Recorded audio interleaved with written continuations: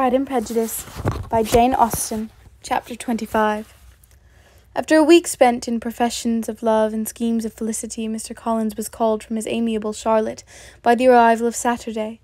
The pain of separation, however, might be alleviated on his side by preparations for the reception of his bride, as he had reason to hope that shortly after his next return to Hertfordshire the day would be fixed that was to make him the happiest of men. He took leave of his relations at Longbourn, and as much solemnity as before, wished his fair cousin's health and happiness again, and promised their father another letter of thanks. On the following Monday, Mrs. Bennet had the pleasure of receiving her brother and his wife, who came, as usual, to spend Christmas at the Longbourn. Mr. Gardiner was a sensible gentleman-like man, greatly superior to his sister, as well as by nature and as education. The Netherfield ladies would have had a difficulty believing that a man who lived by a trade within view of his own warehouses could have been so well bred and agreeable.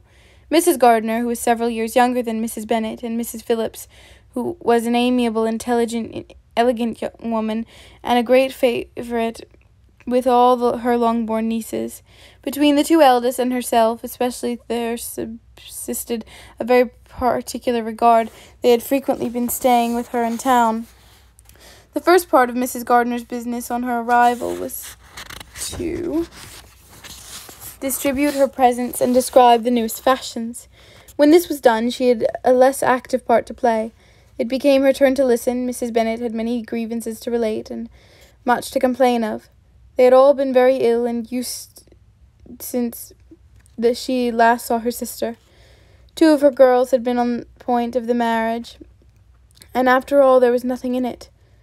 I do not blame Jane, she continued, for Jane would have got Mr. Bingley if she could. But Lizzie, oh sister, it is very hard to think that she might have been Mr. Collins's wife by this time. Had it not been for her own persiveness, he made her an offer in this very room, and she refused him. The consequence of it is that Lady Lucas will have a daughter married before I have, and the Longbourn estate is just as much entailed as ever. The Lucases are a very artful people indeed. Sister, they are all for what they can get. I'm sorry to say it of them, but it is so. It makes me very nervous and poorly to be thwarted so in my own family, and to have neighbours who think of themselves before anybody else. However, your coming just in this time is the greatest of comforts, and I am very glad to hear what you tell us of the long sleeves.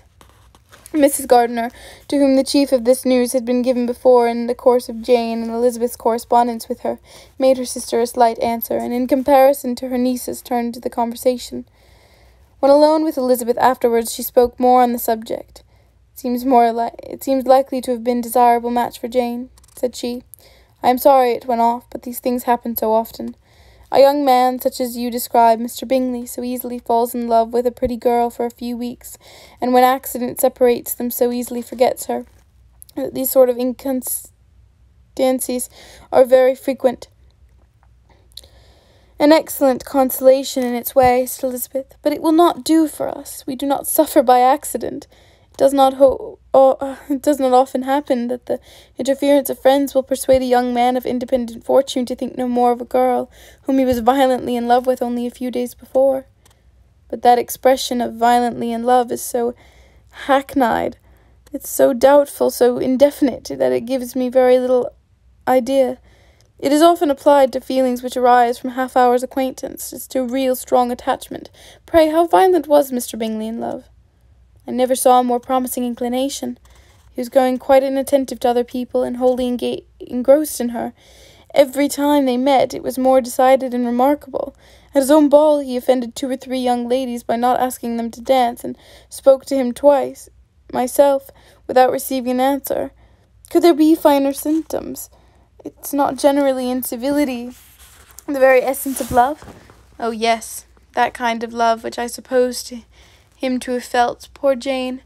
I'm sorry for her, because with her disposition she may not get over it immediately. It had better have happened to you, Lizzie. You would have laughed yourself out of it sooner. But do you think she would be prevailed on to go back with us? Change of scene might be service. Perhaps a little relief from home may be as useful as anything. Elizabeth was exceedingly pleased with this proposal, and felt persuaded of her sister's ready acquiescence. I hope," added Mrs. Gardiner, "that no consideration with regard to this young man will influence her. We live in so different a part of town, all of our connections are so different, and, as you well know, we can go out so little, that it is very improbable they should meet at all, unless he really comes to see her. And that is quite impossible, for he is now in the custody of his friend, and Mr. Darcy would no more offer him to call on Jane in such part of London. My dear aunt, how could you think of it? Mr. Darcy may perhaps have heard such a place of Gracechurch Street, but he would hardly think that a month's ablution enough to cleanse him from his impurities were he once to enter it, and depend on it, Mr. Bingley never stirs without him. So much better. I hope they will not meet at all, but does not Jane correspond with the sister? She will not be able to help calling. She will drop the acquaintance entirely. But in spite of the certainty in which Elizabeth affected to place this point, as well as the still more interesting one of Mr. Bingley's being held from seeing Jane, she felt the solitude on the subject in which convinced her on examination that she did not consider it entirely hopeless. It was possible, sometimes she thought it probable, that his affection might be reanimated, and the influence of his friend successfully combated by a more natural influence of Jane's attractions. Miss Bennet accepted her aunt's invitation with pleasure, and the Bingleys were no otherwise in her thoughts at the time than as she hoped that, by Caroline's not living in the same house with her brother, she might occasionally spend a morning with her without any danger of seeing him. The Gardiners stayed a week at Longbourn, and what with the Phillipses and Lucases and the officers, there was not a day without its engagement. Mrs. Bennet had so carefully provided for the entertainment of her brother and sister that they did not once sit down to a family dinner, when the engagement was for home. Some of the officers always made part of it, which officers Mr. Wickham was sure to be one, and on these occasions Mrs. Gardiner, rendered suspicious by Elizabeth's warm commendation of him, narrowly observed them both, without supposing them, from what she saw, to be very seriously in love. With their preference of each other was plain enough to make her a little uneasy. She resolved to speak to Elizabeth on the subject before she left for Hertfordshire, and represent to her the imprudence of encouraging such an attachment. To Mrs. Gardiner, Wickham had one means of affording pleasure, unconnected with his general powers. About 10 or a dozen years ago, before her marriage, she had spent a considerable time in that very part of Derbyshire to which she belonged. They had therefore many acquaintances in common. And though Wickham had been little there since the death of Darcy's father 5 years before, it was yet in his powers to give her fresher intelligence of her former friends than she had been in the way of procuring. Mrs. Gardiner had seen Pemberley, and known the late Mr. Darcy by character perfectly well. Here, consequently, was an inexhaustible subject of discourse, in comparing her recollection of Pemberley with the minute description which Wickham could give, and bestowing her tribute of praise on the character of its late possessor. He was delighting both him and herself on being made acquainted with the present Mr. Darcy's treatment of him.